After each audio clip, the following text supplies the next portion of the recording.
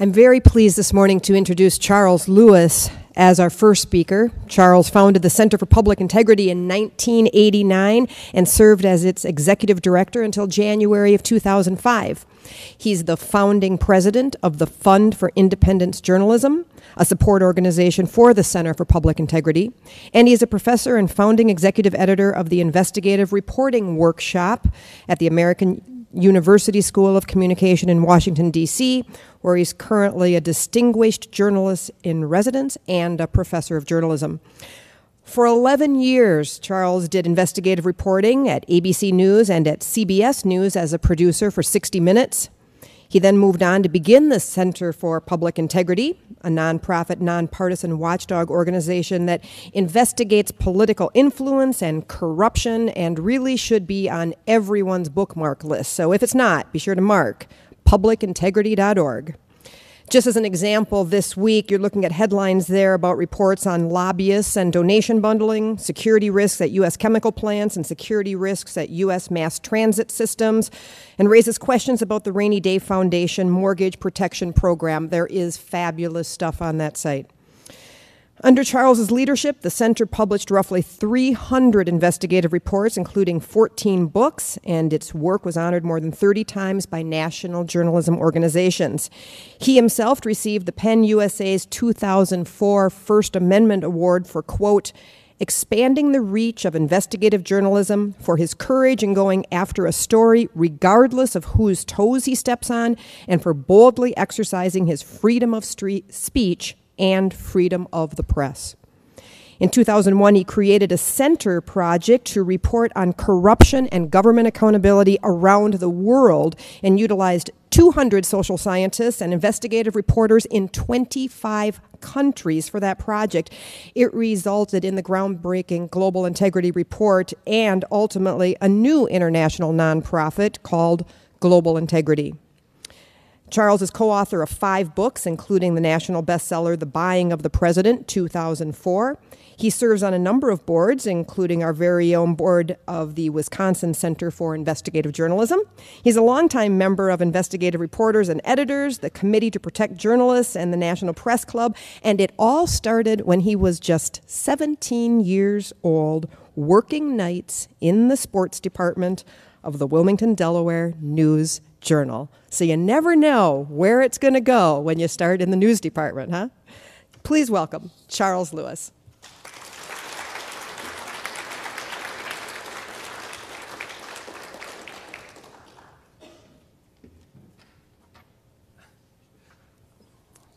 That seems like a long way ago. That's all I can say. Anyway, it's a terrific pleasure to be here. Thanks for the introduction, Kathy. Congratulations, Stephen, on what you have built here. This is a desperate need for the Center for Journalism Ethics, and I'm delighted to participate in this, as we have done earlier this year. And I'm also a proud, very proud board member of the Wisconsin Center for Investigative Journalism. I don't know if Andy Hall is here. Hey, Andy. And lots of other friends in the audience. Brant Houston and John Sawyer and others. This is always a tricky subject to talk about. When I ran the Center for Public Integrity, I was always excoriating politicians for their ethics or lack thereof, mostly in terms of reacting to, after we did our studies, the media would ask what it all meant. And I've never really set out to talk about journalism ethics per se, just to be clear. Part of the problem with ethics discussions is that it has an eat your broccoli quality to it that is kind of tricky. So, and honestly, journalists are a little bit thin-skinned, of course. I'm shocked that I would say that, I know. But so anyway, I'm going to make a few observations and then we'll do questions. You know, basically, before we go deep into nonprofits, I just want to point out that ethics issues with commercial media, for-profits, has been an issue since the 1700s. Hiding the money, hiding the owners, slamming other people without telling who was doing it or who was behind it. This is some of the issues we're going to talk about are, I'm not remotely suggesting that they are new, but what we do have here is a new situation, which now I'm going to set the stage for describing that. Essentially, as we all know too painfully well, there's been a crisis in journalism where news consumption has been going down for half a century, actually in North America and in Europe and in parts of Asia. And as you also know too painfully, that in the last 15 years, 1/3 of America's newsrooms have disappeared. And what has occurred, so we all know how desperate that is. We know that most cities, like Philadelphia and other cities in America, have half as many reporters today as they had in the 1980s. It means that certain subjects aren't being covered the way they should be, on and on and on. So that is the crisis we've all been living through. What is utterly remarkable is the response to the crisis.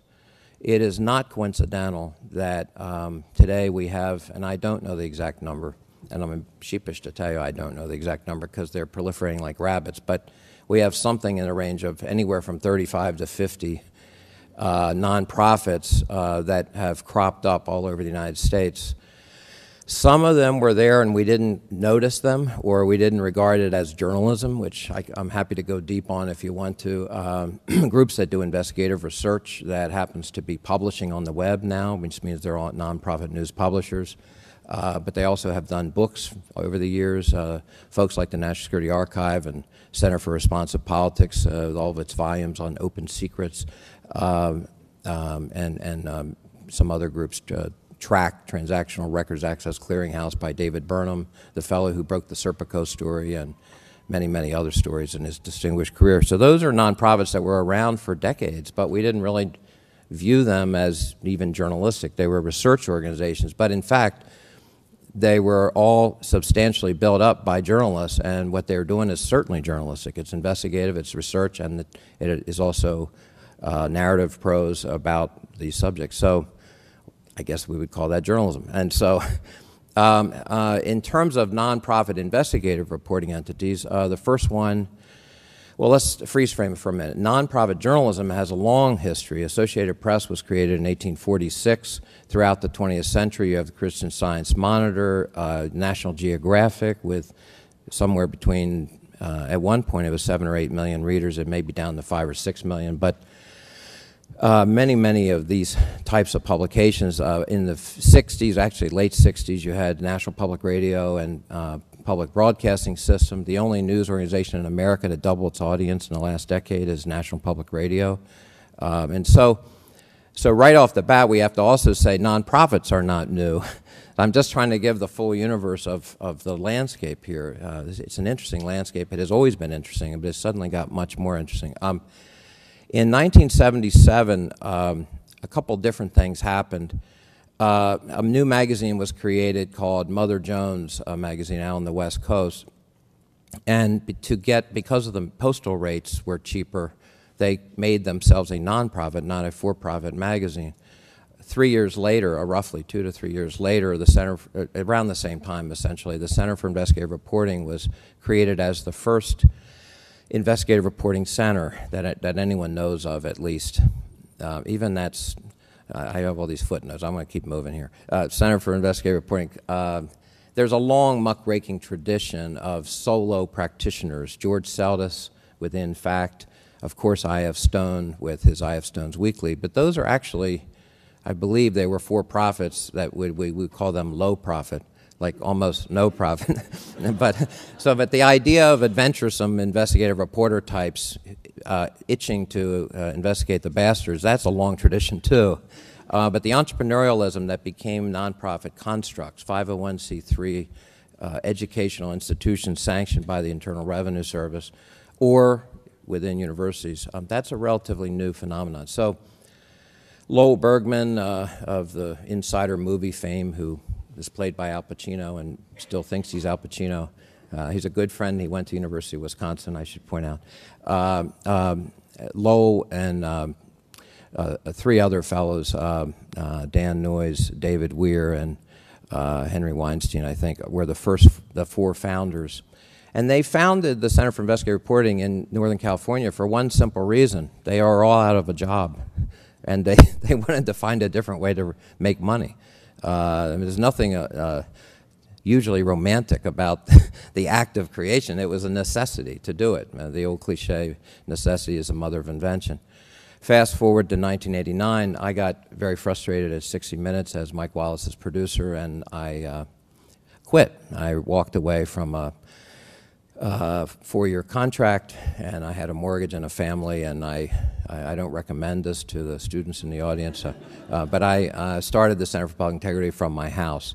And again, it wasn't that I needed a job. I actually had a job, but then I had to do something else if I wasn't going to work there. And so there were other nonprofits that followed. In the Philippines, 9 women got together, Sheila Coronel and 8 other women, and they, in the wake of Ferdinand Marcos and that debacle, and they created the Philippine Center for Investigative Journalism. And years later, they brought down Joseph Estrada, the president of the Philippines.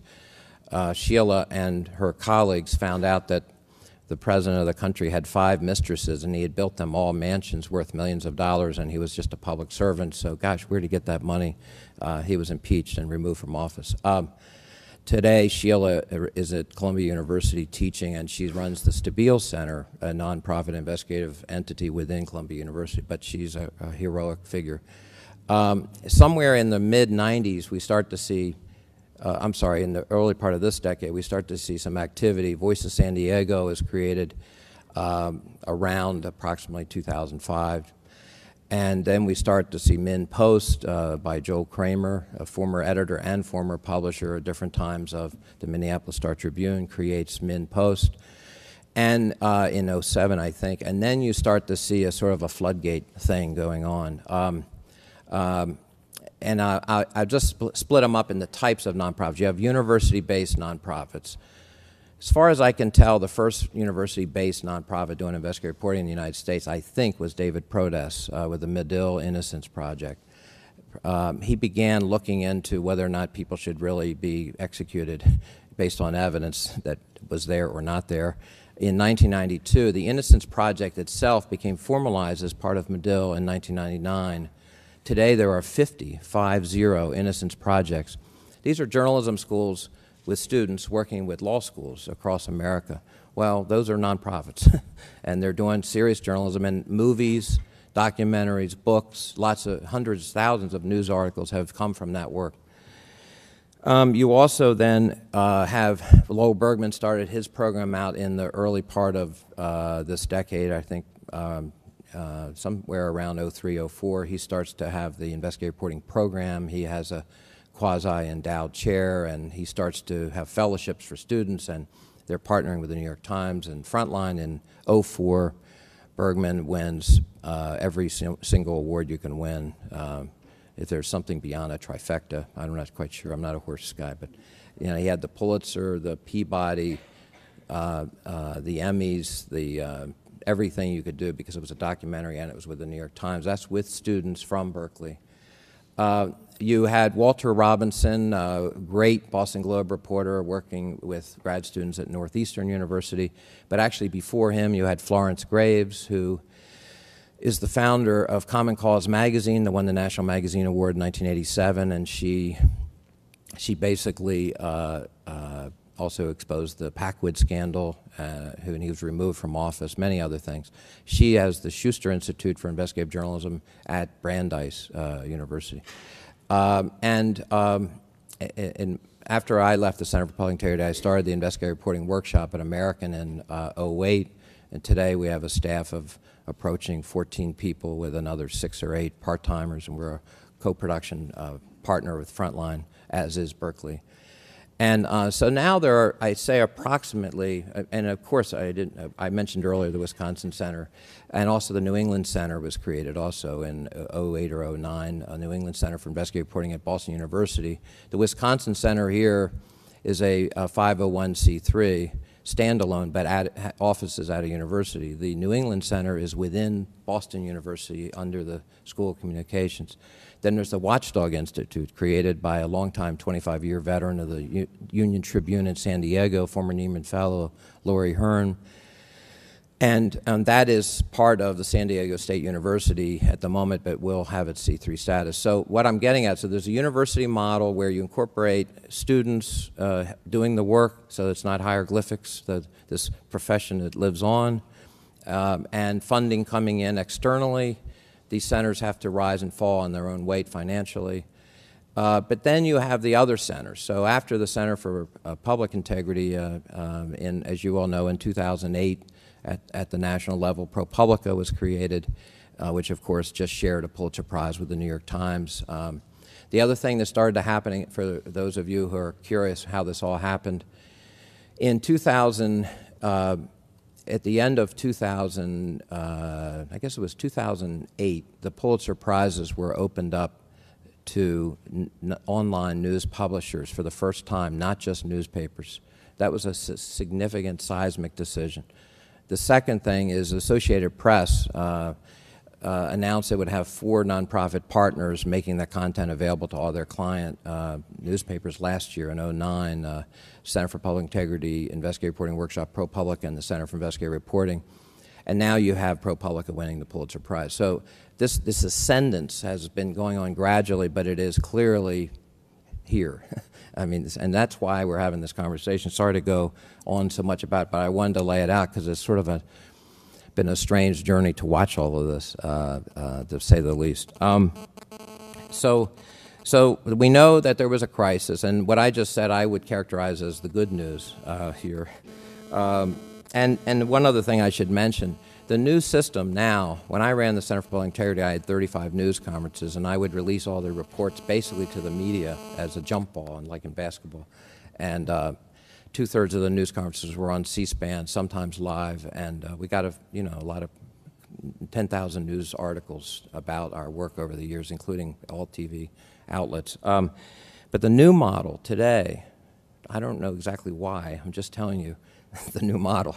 The new model today is mostly collaboration, direct collaboration. The winnowed newsrooms need content. The new online publishers need eyeballs for their website.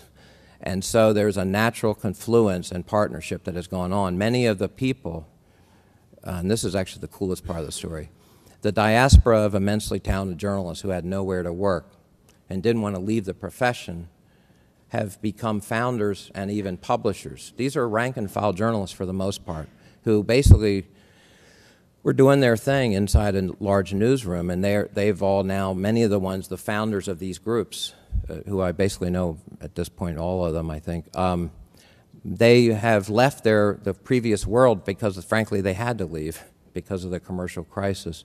And so they have created this new construct. And the famous quote by A.J. Liebling, "The only free press is the one you own." Well, most journalists are not independently wealthy, so if you can't own it, why don't you start a nonprofit? That's, that's sort of what has happened here. So the collapse of the commercial media and necessity being the mother of invention with these journalists is a direct relation between those two events. 3 or 4 of the 35 or so or more nonprofits were started by the people with money. ProPublica was actually started by the funders. Texas Tribune, in a really interesting new group started last year, was started by the biggest venture capitalist in the state of Texas, John Thornton.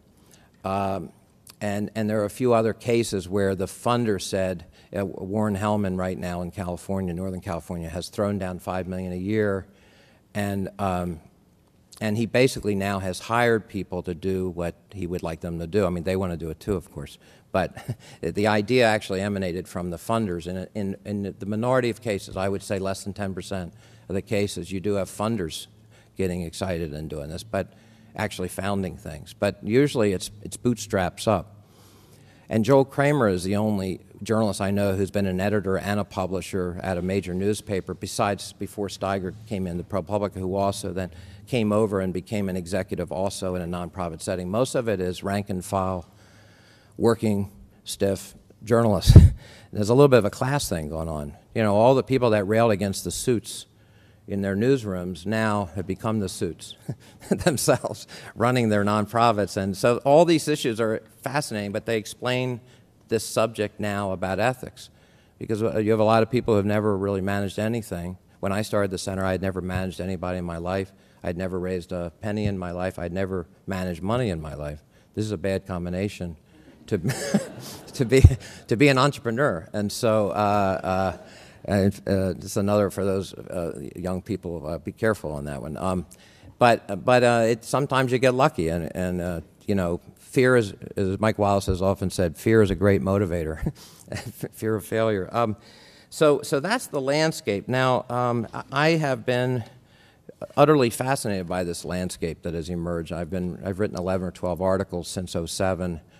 I had a Shorenstein Fellowship up at Harvard, and I was asked, you have to actually do something for that fellowship.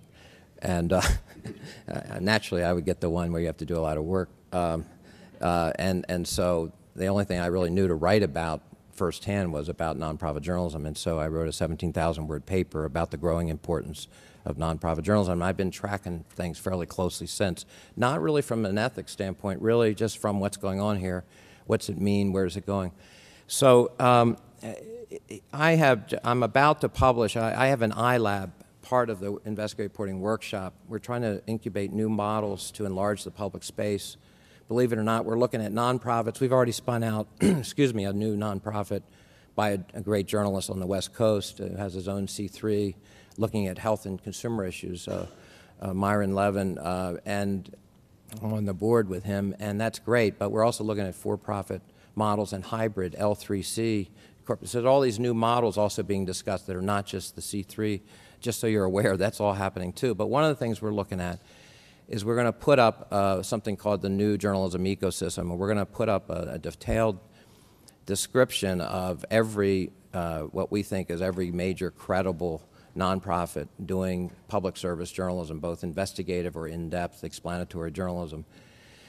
CJR, Columbia Journalism Review, which I'm a contributing editor of, is also separately going to do something. This May-June issue coming out any minute, basically, is going to have a list with information like that. I think we have slightly different questions we ask of the groups. Mine is not quite finished, but I thought I would mention some of the observations, and we'll get right to the ethics issues I think that we need to talk about. One is, we're talking about, one of the issues is transparency, is this talk, right? I think the official talk is transparency standards and practices. So let's start with transparency. There is an issue because people don't really know about these nonprofits and the fact that they have tax-exempt status from the IRS. And if they're a new group, no one knows who the hell they are. There's all these reasons to have transparency. It's obvious, I think. At least it seems obvious. So here's what I looked into, 35 groups, actually, and I've only tallied stuff for 30 groups. And this is not official, but of course it's on the web, so I guess it's sort of official. So I want to caution, these are not hard and firm numbers. They are going to change as I do my own fact-checking. This is very, very extremely rough, but it'll give you a flavor of this landscape. It's really fascinating, I think. To me it is, at least. Of the 30 groups that I looked at, some of these are the research groups I mentioned that have been here before that we have never heretofore acknowledged as journalistic, frankly. I think the whole epidemiology of investigative information in our society has to be really thought about carefully because we've always not acknowledged where this stuff comes from, and now we're starting to realize, oh, they're nonprofits, oh, they're journalists, oh, they're publishing. So we never did that. So anyway, I looked at 30 groups who have approximately 350 full-time staff. So we're not talking about this supplanting the commercial media, okay? There's a specialist doing this special stuff, investigative public service journalism. 350 full-time staff. 330 of them have prior professional experience. So that means the diaspora did move over into these nonprofits. That means that 9 out of 10, roughly, well, I don't know the exact numbers, but you get what I'm saying, roughly 90% of these groups are journalists trying to do journalism. There's very little overhead. They don't have trucks. They don't have printing presses. They don't have the money for them, but they also don't spend it on that. They're just doing the journalism, and it's really mostly for the salaries is the money. But that's all very interesting. But here's where the ethics part comes in. 25 of the 30 that now again, these are rough figures, but 25 of the 30 groups I looked at did disclose their donors, the major donors at least, on their website. But it gets a little bit more interesting on further. 5 of the 30, only 5 of the 30 post their IRS 990 form, the annual form that you're required as a nonprofit to tell the IRS everything, your operating budget, your salaries of your senior people, how your operating budget is actually expended, what exactly you spent the money on, and other things. The closest thing to a glimpse into an operation that you can get as a public document is the 990. 5 out of 30 post their 990s. That means we don't have a lot of transparency about what's going on inside these groups. At least 8 of those ones not doing it are within universities, and they all say they would include the Investigative Reporting Workshop at American. We're part of American University. American's a nonprofit, so they file a 990, but there's 850 faculty, and it's a big monstrosity university. Good luck figuring out in that 990 the little tiny investigative reporting workshop out of all the employees. So we have taken a step at the investigative reporting workshop of putting up the salaries of the top people and our operating budget information, because we don't really have a 990 to give because the university does it, but we do believe the public has a reasonable need to know more about who we are and what we're about, and we have no issue with that. So there's ways to get around that, but I must say virtually all the university centers don't have their 990s up, and with the exception of what I just said, no one else goes to any additional step to put that information on their websites. So there's a serious issue there. The other one, and this is one that I'm grappling with myself actually, which is ironic because you'd think I'm an old dog who knows everything about this, but I don't. 6 or 7 out of 30 have editorial policies, what their editorial policy and process is. Only 6 or 7 out of 30 put that up on their sites. At the investigative reporting workshop, we're having a knockdown, drag-out fight. It's kind of fun in a sick kind of way. About what should be the policies and standards regarding the old canards of the profession, like use of anonymous sources. My good friend Jim Risen, the great investigative reporter at the New York Times, has just found out in the last day or two that he's been subpoenaed by the Obama administration to reveal his sources next Tuesday in my city where I live, Alexandria, Virginia, in a grand jury. You can't do national security without sources. Hello, they don't issue press releases, and if they do, you shouldn't read them. And so I happen to think you need these sources, but of course they've always been overused in Washington. I think it's pretty obvious. So how do you do it? So we're bringing in a professor at American who has a PhD and a law degree, who's going to do a Socratic thing with the staff, and we're going to try to weigh what it should be, and it's going to be a group decision. Well, I mean, I'm in charge, but we're going to have something that we can all live with that'll go up on our site in the next few days, actually, we hope. So those are issues. Okay, so what are the best practices? I think they're kind of obvious. Disclose your 990s as nonprofits. I think that's fairly essential. Disclose, if you don't do that, or it would be in there if you disclose that, but if you don't, disclose your operating budget and top salaries as though you have done your 990. Disclose your donors, and I don't just mean the 2 or 3 big ones. I actually think anyone who gives money over a certain level, those levels vary for every group, and even the sensibility about what you disclose has changed over the years. What you can set it at 200, you can do it at 500, some people do it at 5,000 and up. Whatever, the point is we need to know what's going on there. I think the biographies of the staff are very important. Because it tells me, is this a fly-by-night operation that's trying to masquerade as journalists, or are they really journalists? Or who are these people? Do they have a reputation? Who are they? What would they do in the past? I think that's important to know in general. I think that about for-profit news publishers too, by the way, not just nonprofit, but I think that's important. It gives us evidence of their seriousness. And this may sound crazy, but awards. Awards are not just for PR, for a website. It actually tells me there's been a peer review and recognition process of the work that has been on this site over a period of months or years. I think it's useful to know this is a respected entity within the profession. Does that mean that if you do all these things, you won't have any charlatan-type operations? No, unfortunately. But it helps mitigate against that. We have an awkward situation here going on. It's not surprising. We live in Hatfield versus the McCoys, America here, where we've been screaming at each other as a country for the last 10 or 15 years, the most intractable period in U.S. history since the 1880s.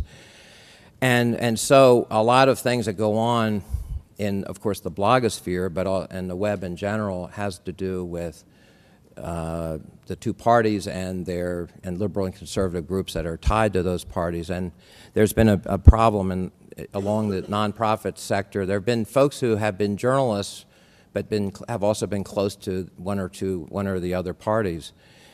So around in the 06 to 07 period, liberals and conservatives have created groups that walk like a duck and sound like a duck, but are maybe opposition research substantially masquerading as something resembling journalism. And so that's why these things are important. I mean, if you want to go deep on the groups and who they are, there have been articles written about these various groups.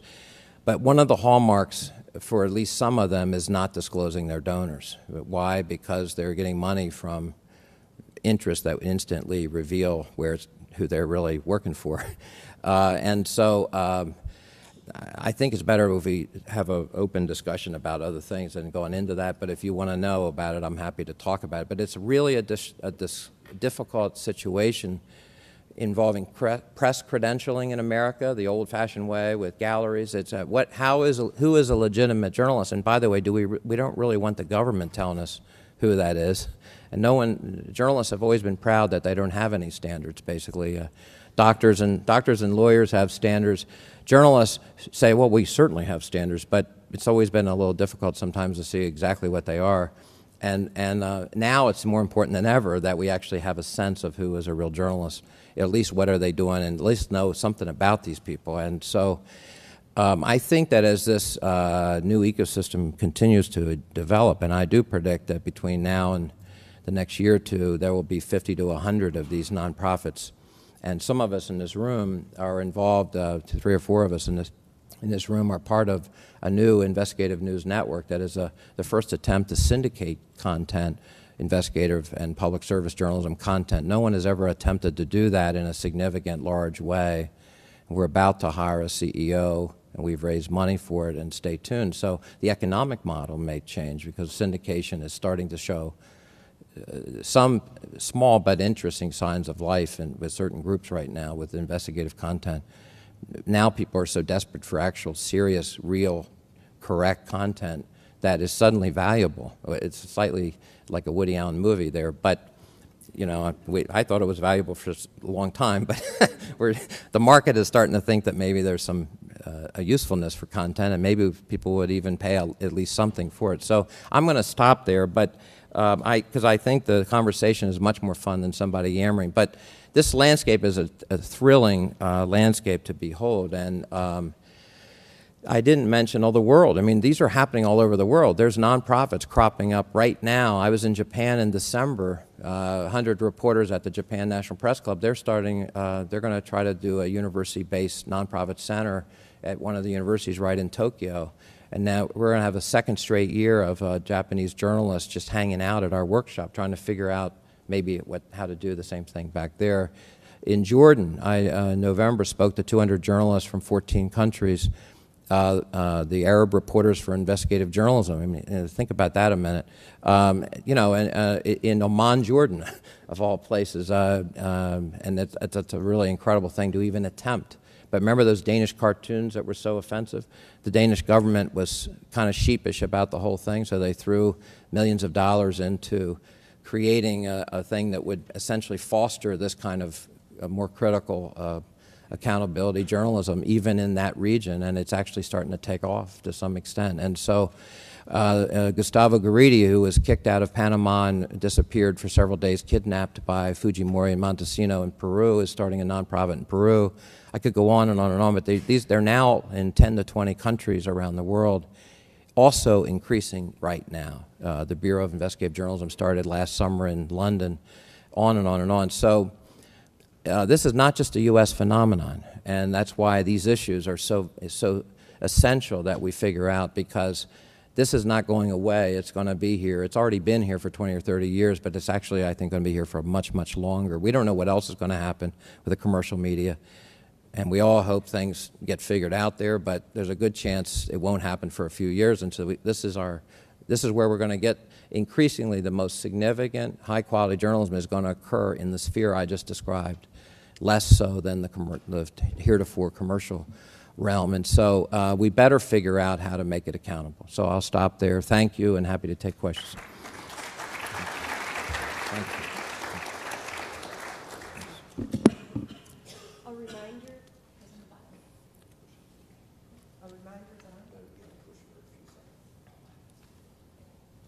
Okay. No? Yes, there. I have to eat it, apparently. A reminder that for questions, please wait till you have a microphone, and if there are any questions, please just indicate. Also, Katie, if there's any questions coming through, let me know. You head back here. Please remember to state your name and where you're from, if you'd be so kind.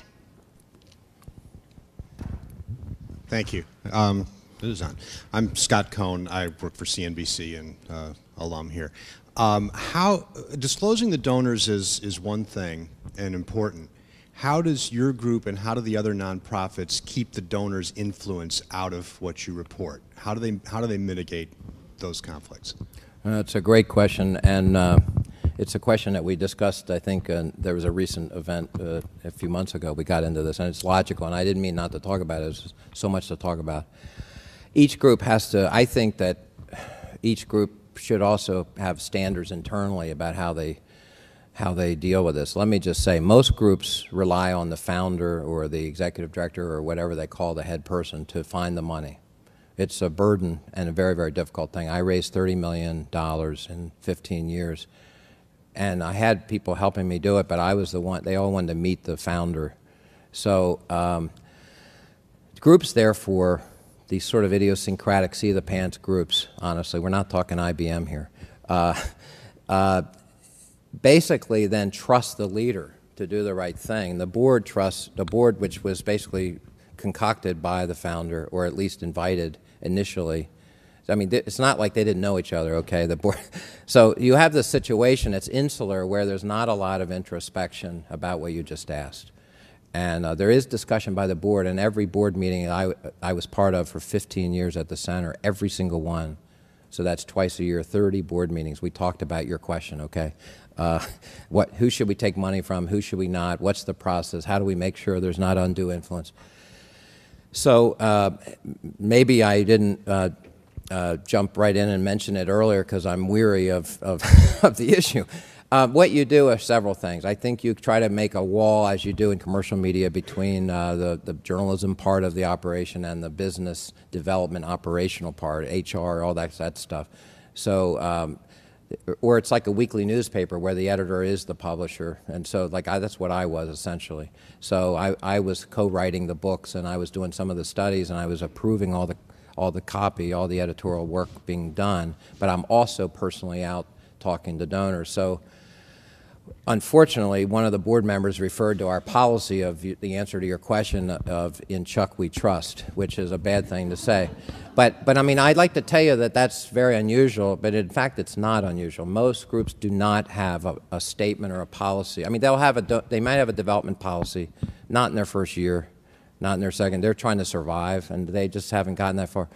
You have to make, some of it's common sense, but the obvious one is separate the journalism from the act of raising money. The same way that newspapers have done for well over 100 years at least, or tried, not always successfully also. The second thing is I'm always suspicious of anybody that wants to give me money, like out over the transom, because it's so unlike the real world. No one ever wants to give you money usually, and if they do, you better watch it carefully there. It's not hold on to your wallet, it's hold on to your soul. You know what I'm saying? Be careful there. And I've had some slightly hilarious but not so hilarious situations where people were trying to manipulate me and dump large sums of money. And I had people on my staff that were sorely tempted, and we've duked it out verbally, internally, and I just didn't feel right. And so you've got to use your instincts. Generally, it should be your idea what the project is, and these are obvious common sense things, but the project should emanate from within. It should not emanate from without, from outside. And it should be your idea. You should be wary of anyone who wants to give you money that you maybe didn't ever know before. Again, this is real basic stuff, but is there a Bill of Rights or, like a codified thing about what I just said? Not rights, but, rules to live by. No one has ever really done a really good, that's probably a project for us to talk about and think about. There are certain obvious things you can do to mitigate against undue influence. The best thing a group has going for it, so that needs to be done. There are certain things I've mentioned that are obvious, but the ultimate thing is, that also helps, because you're not always, investigative reporting has a way of really ticking people off. I don't know if you've ever noticed that. And so you're not running for office here. You're not trying to please the public. But ultimately, within the professional journalism, within serious folks who do this work, eventually you'll be seen as serious and not pandering to certain interests. You'll be seen as doing serious, great work, and not just once, not a flash in the pan, but year in and year out. At some point, you're seen as they're the real deal. So that helps you at the back end, building up a reputation, but you've got to do these other steps to get to a reputation. But together, that's how you build up credibility. It takes months and years. When I started the Center for Public Integrity from my house, all the good investigative reporting names were taken. The investigative reporters and editors, the Fund for Investigative Journalism, Center for Investigative Reporting, and so I thought the only thing I could think about was public integrity. All the stories I ever did had something to do with that. But I did then sound like a Lyndon LaRouche front group, the Center for Public Integrity. I mean, of course we're all for public. What the hell does that mean? And I did it from my house, and then I was worried some guy's doing something from his. So I was really worried about how I was perceived and positioning and all that. And I had a news conference after we did our first report, and I had always asked questions. I never took questions, and I had 35 reporters there with bifocals, like this, and coming at me hard. It was on TV, C-SPAN. My very first news conference, we had a lot of coverage, and it worked out fine. It made news all over the world. Actually, it was about the revolving door with White House trade officials. But what I'm getting at is where you put your office. Do you put it on Capitol Hill? Does that mean you're a lobbyist? Do you put it on DuPont Circle? Does that mean you're a liberal? Do you put it out in the burbs? Does that mean you didn't have any money? Everything you're doing is being watched. People are saying, who are these people? So I had distinguished people, Harding Carter and Bill Kovach and Father Hesburgh of Notre Dame and William Julius Wilson at Harvard and all kinds of interesting people on the advisory board who people had heard of, because they sure as hell hadn't heard of me. And you're constructing an institution here. And so who is on your board, who's on your advisory board, where your office is, and what subjects you choose, all that's part of what you just asked. Because it's really it's the whole thing. It's not just, you can't just look at the donor part, because the donors aren't going to actually give you money if they don't like all this other stuff or they don't respect it, or unless they created it. There was a group a few years ago, I can't resist telling you this, I'm just frustrated I can't remember the name, but there was a Wall Street Journal story with these amazing numbers I never saw before about the impact, the huge impact, like 1 out of every 5 donations made in Washington were from trial lawyers or something. I'm exaggerating, but it was, the numbers didn't, I've done 3 Buying of the President books. These numbers did not sound right to anybody. And the group, no one had ever heard of the group. Well, there was a whistleblower inside. It was a phony group created by Philip Morris. And every time and they got Wall Street Journal to put it in a prominent place in their paper, and the Wall Street Journal had to issue a retraction and an apology to their readers. So that group didn't last too long. They were up and down in a matter of a few months. But every time they talked to reporters about how great their report was, they direct billed Philip Morris. We know that because the guy leaked the books. So are there fly-by-night groups out there doing outrageous things? The answer is yes. Did that just start? No, it's been around for several decades, but it's a problem. So I'll stop. Too long an answer. Sorry, but that's a big question you asked. Katie from the blogosphere. Is she on a microphone? Mic? Sorry. Microphone, Katie. Sorry. Push in for several seconds. Okay, sorry. Is that better? Yes. There we go. Okay. So in response to that, someone comments, using your instincts leaves a lot of wiggle room for potentially desperate, cash-strapped nonprofit organizations. Should we be training young journalists to be aware of Greek-sparing gifts in addition to skepticism in their reporting work? Yeah, I think so. The old cliche, follow the money. The line that was not in All the President's Men in the book, but William Goldman, the screenwriter of All the President's Men, put it in the screenplay, and he's eternally proud of that fact. But all journalists live by the dictum, follow the money, as they investigate corruption. But it should be reversed, and follow the money, be wary of the money, be careful about the money should be something that entrepreneurs starting out, nonprofits, or any journalism entity, for-profit, same thing. I mean, for years, the Moonies have owned and run the Washington Times. That was maybe one of the reasons I didn't read the paper every day, but there's some others. But I mean, I think so. Yeah, I think the money is relevant to who these folks are, and these are all platitudes. It gets down, the rubber meets the road when you look at the stuff. You look at the reports that are done, you look at the journalists, and you look at the money and where it came from, how much it costs, how big it was. All that stuff is all part of how you factor in and make these decisions. A lot of people now are also teaching. The Stanford Knight Fellows, I thought this was your question actually, the Stanford Knight Fellows program, they actually do have to do something for their fellowship now.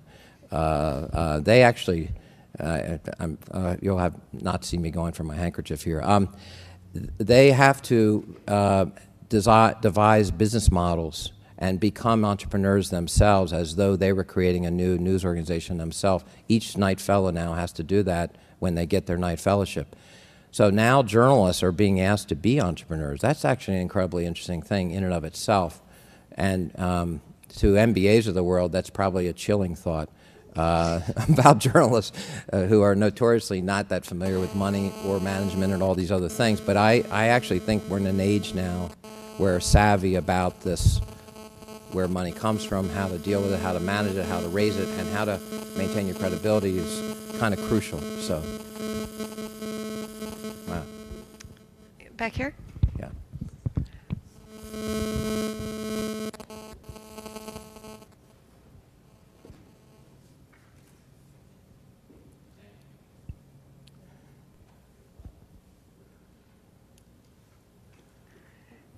I've learned you have to eat the microphone. Press it at the bottom for several seconds and hold it. Sorry. There you go. And then please remember to introduce yourself. Thank you. Herman Bauman, Green Line Strategies. I wondered of the not-for-profit organizations that you've seen, do they have written and posted policies related to donations and fundraising? And are there any organizations out there that offer model policies that organizations may look at? Interestingly, to the second part of your question, the answer to that's no. There should be. I mean, that's why we're in the infancy here still of a new ecosystem. There's not model stuff that I'm aware of. I mean, what I was starting to try to show is what I think are some of the basics that should be done, but no one has, even on that, there's no one has put forward anything as a model. Maybe you guys have done it recently and I missed it, but it's clearly getting ready to happen. Most groups that have been around a few years, I shouldn't say most, some groups have policies. The Center for Public Integrity went through all kinds of pretzel-like things, literally, as I mentioned, every meeting. When I was there at the end, as it got bigger and bigger, I left at the end of 2004, our policies were we would not take money from companies, labor unions, political parties, governments, just foundations and individuals, and we would disclose them. I think just recently the center has changed that and opened it up also to be corporations. I wasn't on the board when that happened. But anyway, but each group has their own, some groups have policies like that up on their site. But as I mentioned, a lot of them, at least 5 of the 30 I mentioned, don't disclose their donors at all. So good luck seeing a policy if you don't even disclose your donors themselves. So it's very, very tricky, and it changes. And this is a big subject. We were just talking about this in the last day or two with the Wisconsin Center. And so, because if you want to, if you go so much for purity that you'll be moving to the priesthood or something, if you're so perfect and so pure, you're going to be just perfect and you're going to be totally broke. So, I mean, there's a real world and there's the perfect world. Do you know what I'm saying? So who exactly is perfect? I mean, I always used to say, I wish I was really rich and we could just have manna from heaven and live on that. But unfortunately, you have to actually find money from somewhere, and the foundations seem reasonable to me. They have agendas too. I don't say that they don't. But the money in most cases is generationally removed, and their activities in lobbying and the political process are relatively minor compared to labor unions and companies. And so it's not perfect, but it's better than the active participants. We initially did take money from labor unions and companies, and then I started investigating labor unions and companies, and it started to become apparent that this was not a good idea to take their money. I have a lot of scar tissue. Whatever ethics I'm discussing here today was hard won, and I still have a lot of scars to show for it. Similarly with anonymous gifts, again, this is a constant issue. Do you accept anonymous gifts? There are 2 issues there. Do you know the money, who it came from? But I'm talking about, do you disclose the money is when I say anonymous. I'm really talking about that. It's a long story, and we'd run out of time. Probably, because maybe other questions, but I'm all for disclosing and not taking anonymous money.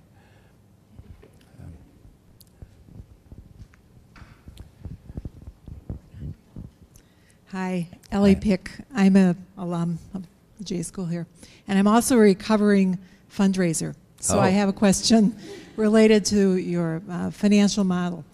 What is the profile of your ideal entrepreneur who will either invest in your idea or at least donate to it? Well, that they'd not ventured out of their house their entire life, not ever joined a political party, a complete eunuch when it comes to opinions, attitudes, or publicly expressed opinions, and obscenely rich, billions of dollars, that happens to love me. Of course, I'm not describing the real world here. So I have been playful there, sorry. I mean, I think the ideal one, it's got to be a credible donor. If it's a foundation, it's got to be somebody who's been around a while. The problem with foundations, they change their missions every 2 or 3 years. Maybe sometimes it's 5 years. But they're notorious for, at least in some of them, for being fickle. So some of them will support a general thing like accountability or transparency or quality journalism for several years, and then some of them will stop after a while, and it makes it very tricky for fundraising purposes. That fickleness is irritating. But I think the ideal is also a lot of, on the donor side, a lot of donors have not so great agendas, and some of them are cagey about that and won't have revealed initially. I could tell you lots of stories, where famous billionaires send their lawyers to meet with me, and then I find out who their client really is and all that stuff. So anything that involves subterfuge, them giving me, as I said before, them giving me money over the transom, I'm suspicious of. But the ideal donor is the one. The center was doing a lot of over 300 reports. We had a former New York Times reporter who had become rich. Maybe he was born that way. I don't know. But he sent a check in for $25,000. We didn't ask him for money. That's the ideal donor.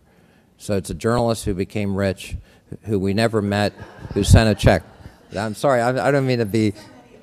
Yeah, no, yeah, exactly. But I'm joking, but I mean, that's the ideal donor, is the one you don't... if you're talking to somebody for 5 to 10 times or 10 to 20 times, at some point it gets old. Where they're interested, but they're not sure. And I'm the older I get, I seem to have less patience. So that's part of the process, too. Raising money is not easy, as you know, and... folks who are putting out reports and trying to hold folks in power accountable don't have a huge amount of time to just do this all the time. The real exciting part is investigating the bastards. And so, so the process should be fairly humane. I mean, I have to say a lot of foundations will put you through the ringer. And, you know, there's one I won't name where you can go through 10 meetings and 2 or 3 years before they give a grant.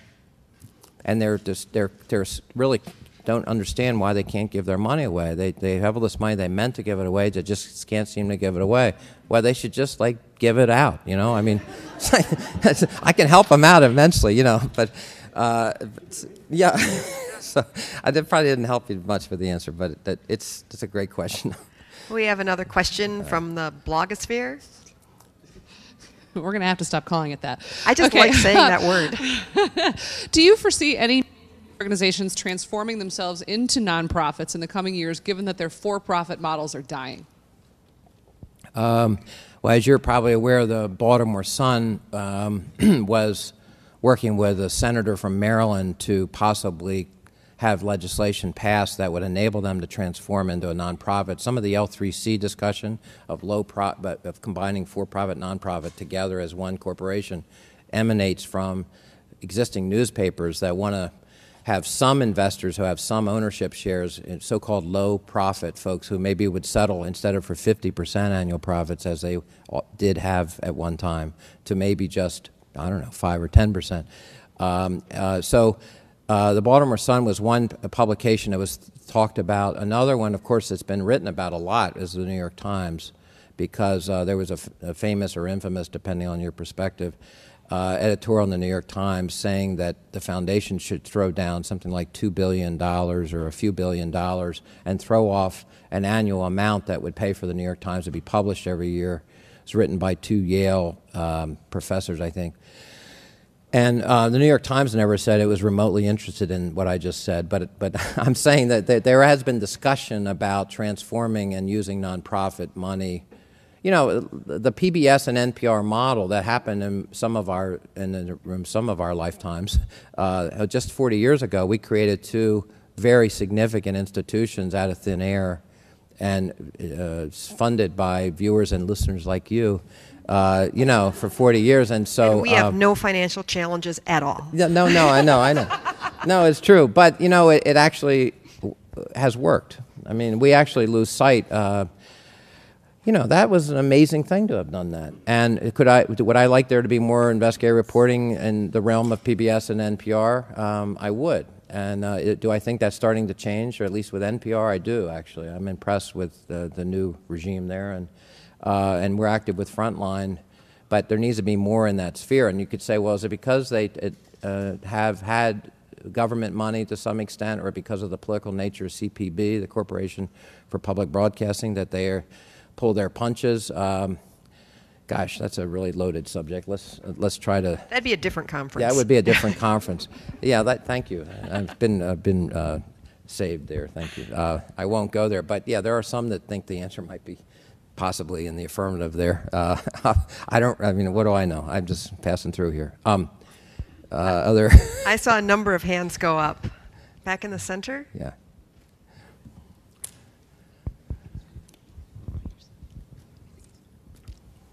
Hello.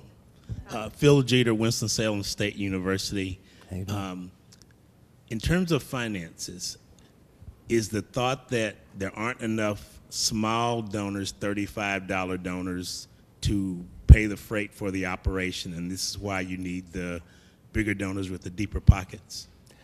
It's a great question. Well, that's what, actually, not to say one more thing, NPR and PBS, but especially NPR, what makes NPR interesting is they have developed millions of small donors, but it took them 40 years to do it. I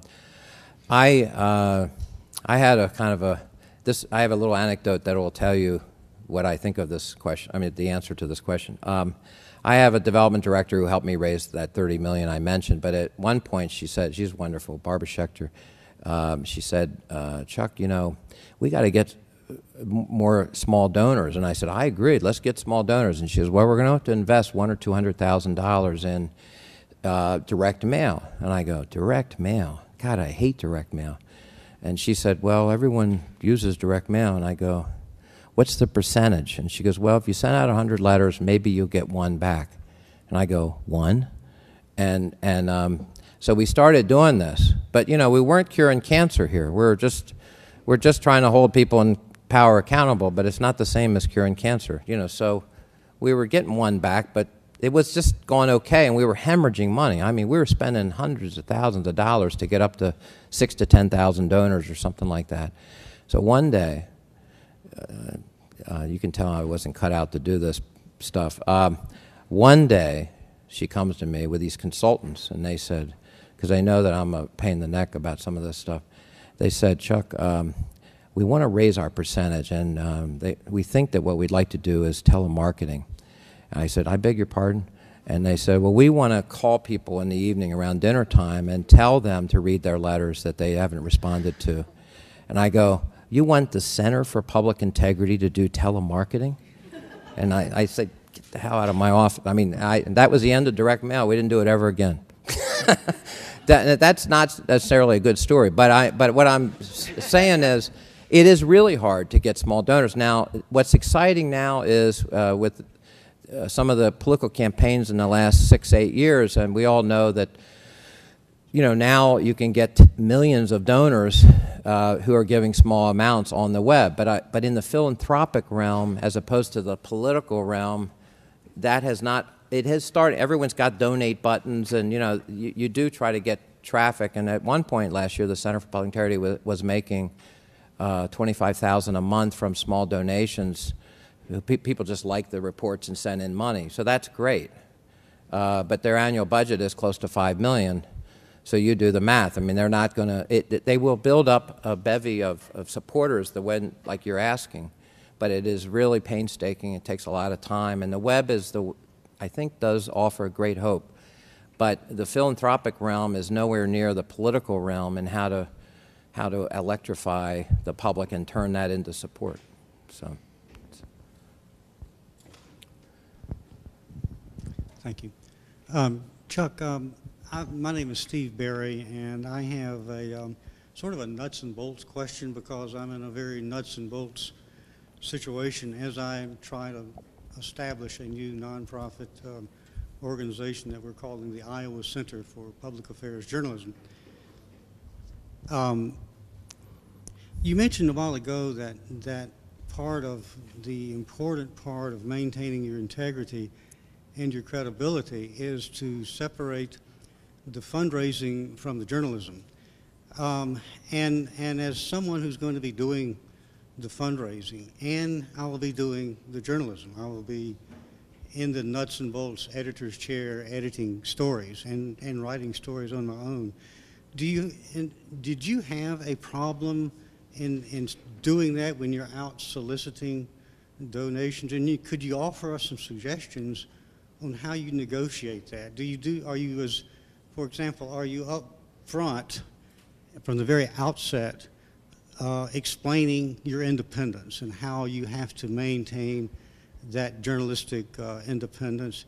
Or do you sort of, I don't know, do you sort of let it come up on its own, or what? No, it's a great question. We talked about this last night a little bit. There is one rule of thumb is, as I sort of alluded, but not as clearly today, is to it should be your idea. You should have an interest in looking at whatever the subject is. It should really emanate from you, not from them. You shouldn't. You should really try desperately not to pander to where the money is, like a plant growing towards the light kind of thing. You'll start to feel like you are doing somebody else's bidding, or at least that you're doing projects that didn't organically start with you. So it should be things you think need to be investigated as a journalist, and then you should then try to find sources of funding that care about it. There happen to be 1 million or more, I don't know the numbers, but they're huge, foundations and individual donors and family foundations and large foundations. And this research is done where we know exactly who they fund, what they fund, subject areas they care about. It's in their websites or in other directories. So the research on this is not hard to find, and it's easily accessible on the web. But another thing is, and I didn't mention this earlier, you absolutely positively, under no circumstance, show any donor the copy in the course. I mean, this is a sacred newsroom situation where only the professionals are dealing with a copy. And that's, again, it sounds really basic, but I'm not sure some of the groups out there that sound journalistic today. Not the 30 I mentioned, I'm talking about some others. I think that's not always the case, where they're sending drafts around. I don't really know what they're doing, but I think that's an important, it sounds really basic, but it's essential.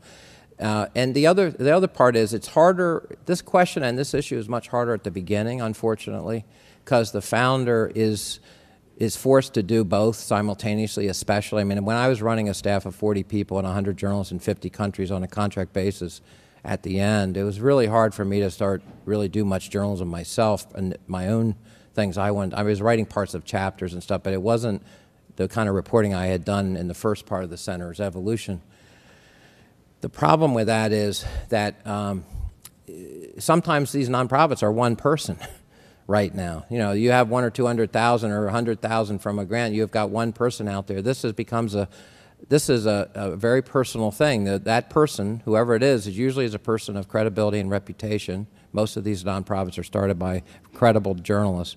That means that you've got to find a way to talk to donors, make sure you do state your independence. Some groups put it on the website as part of their development policy. We accept money from these groups and not these groups, and of course we are independent. We do not publish what people tell us. We do not show them a copy. I mean, you have that's another standard that can be urged, I think, officially on all groups. It's very spotty. You heard how spotty it is with just the 990s, where most of them don't put them up on their website. What I just described is not on that many websites.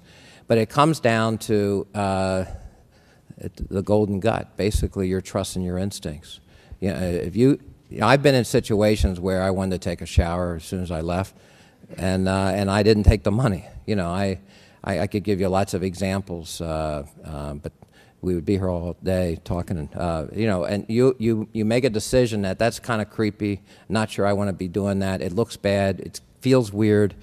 That person has an agenda, and we don't need to do that, and it's not something I want to do, and that kind of thing. You got to go. It's basically trusting your instincts, the same as a reporter trusts their instincts. You decide ultimately what to write after all said and done. You listen to everybody, and then you make your decision. Well, you do the same thing with donors. Some donors stay away from. Some donors are respectable, credible folks. I mean, most of the donations today, $142 million given since 2005 for journalism and news initiatives in America, not counting public broadcasting. That's according to Jan Schaefer and JLab. These monies are coming not from media foundations mostly now. They're coming from community, local foundations. Why? Because local donors realize there's a civic crisis.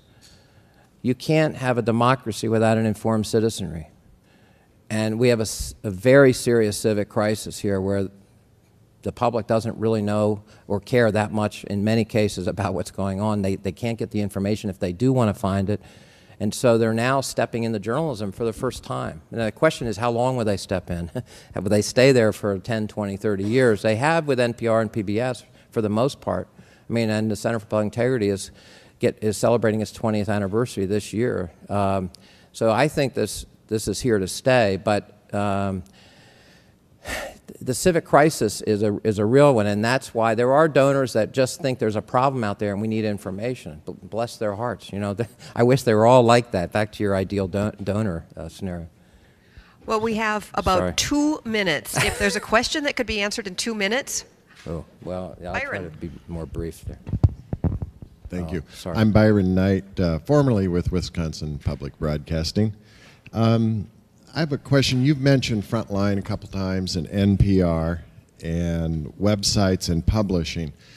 Do you think there are different standards depending on how you publish your investigative report? Is broadcasting different than written, different than websites?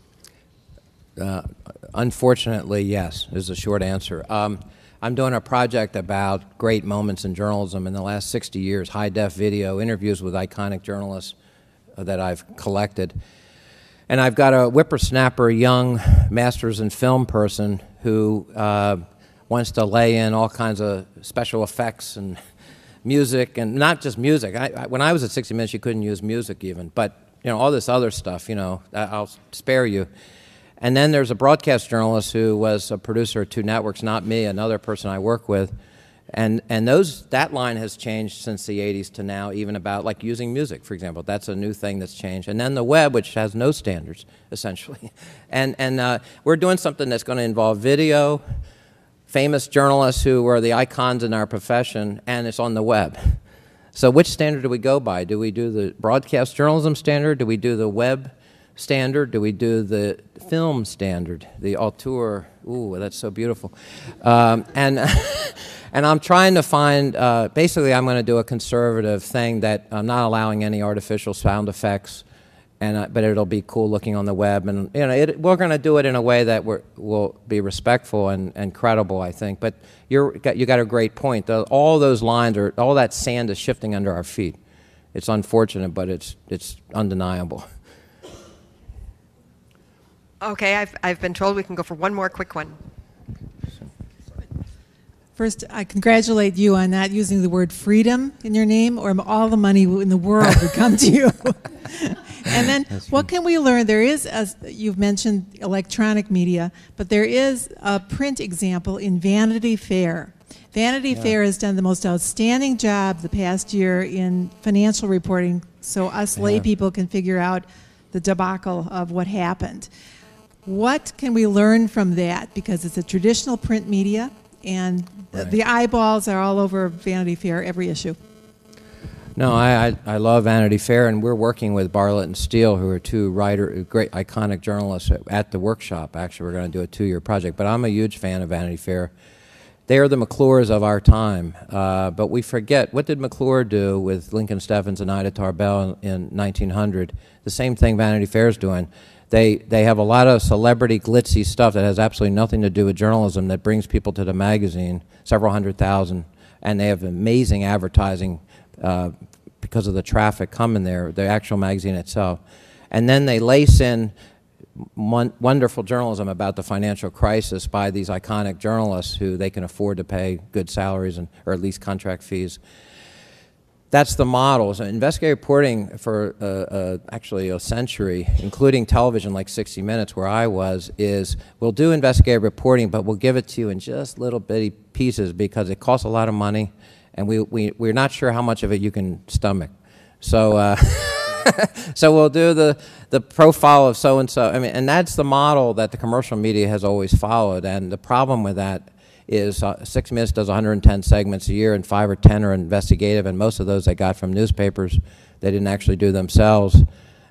That's not good. We need to generate original investigative reporting from the ground up all over the country in every county and city, and it's not happening right now. So that's the problem. It's a great idea, and I wish we could have 20 Vanity Fairs, and I wish it was not all that other junk, just the good stuff. But I'm not exactly typical. I mean about that. So. Thank you. Thank you. Charles Lewis. Thank you. Thank you. Good luck.